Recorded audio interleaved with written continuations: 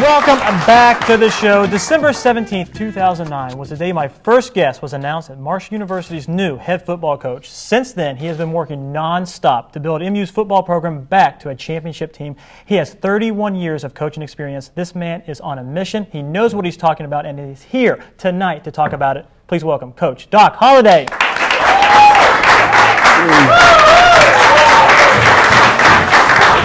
Very much for being on the show. Thanks very much. How are you? Good to see you. Nice to meet you. Please have a seat. Great, Have a seat right here, Coach.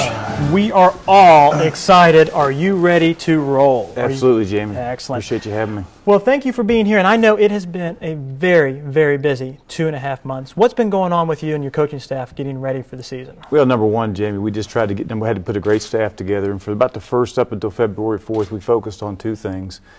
Putting a great staff together, number one, and recruiting. And once we got that accomplished, right now we're just working hard in the off season, because right now is when you win football games. It's not in August and September, it's now. So our teams work extremely hard, they're buying in, we're excited. Oh, I'm very excited too. Now, let's talk about this real quick at the top. Now, have you been getting any bad reaction or anything when they announced that you were the football coach and your previous job was at W.Va, the big rival? How did that happen? How's things going with that? Well, number one, I mean, the response I've gotten has been overwhelming from the day I got the job. Everywhere we've been, the people, the Marshall supporters have been extremely excited. They're fired up. I know everywhere we go, we're talking in front of packed houses.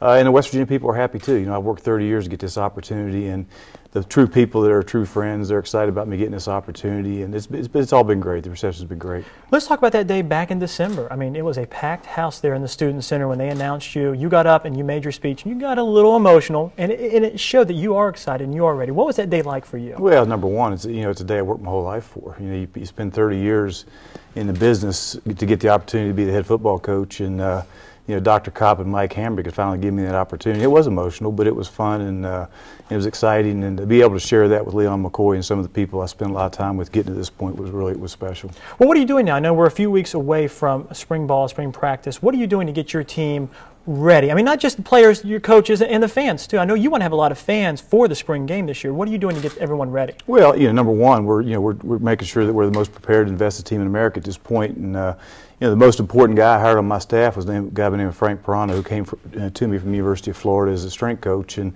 he's by far my most important guy. So what those guys have been doing from the day they got back and started school after the bowl win was preparing for spring ball, and they're working extremely hard. Working early Wednesday mornings, we're working on Sunday afternoons, and they've bought in. They're working extremely hard, and we're excited about that. And football-wise, the offensive, defensive staff, who I think is the best staff in America, that Mike Hambrick and Dr. Kopp allowed me to put together, has been working, on football terminology and getting the playbook in place. So, we're excited. We got about 3 weeks to go till spring ball starts, and when that point gets here, we're just looking forward to it. So, what is it going to be like?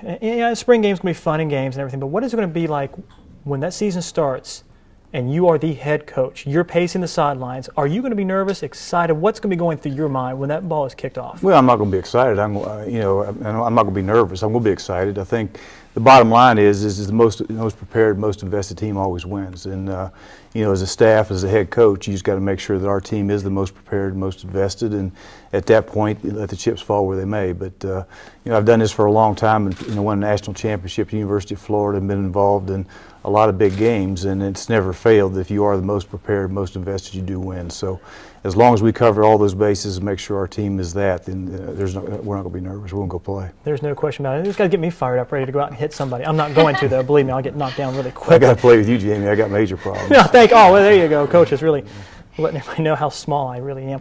Yeah. No, but it's funny. I'm kind of comparing you to Coach Donnie Jones, because Donnie was championships, like you mentioned. He won national championships, and now look at the program that he has built in the past 3 years.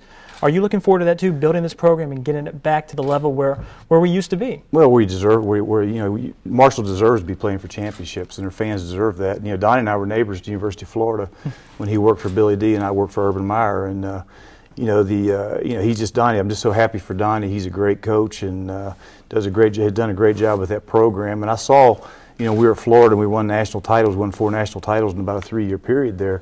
But I saw how that football program fed off the basketball and vice versa. We're trying to do the same thing here, and Donnie's got his program to the point where he's going to start playing for championships, and we sure need to get the football program there. That's our goal. That's our plan, is to get that football program playing for championships. And I like that, because you were announced at a basketball game this past season, and you came on the floor, and one of the first things you said was, hey, let's not take away from what Coach Jones is doing tonight, and you applauded him, and I thought that showed real good character of you, saying, it's not all about me, it's about Coach Jones, and it's about the whole program. Well, it is. It's not about me, and that particular night especially. I mean, what Donnie Jones and that basketball team's accomplished this year has been unheard of. I mean, they haven't won 20 games in 10 years. They finished with a winning record in that conference. They went on the road and they won big games. So I'm just so happy for Donnie and the way that basketball team has prepared and played, and his staff's done a great job, and Donnie's a good friend, and we're sure going to support each other. Well, I tell you what, that first home football game at home against WVU, a sold-out Jones C. Edwards. I know I'm going to be there. What do you want from the fans? How crazy do you want them to get?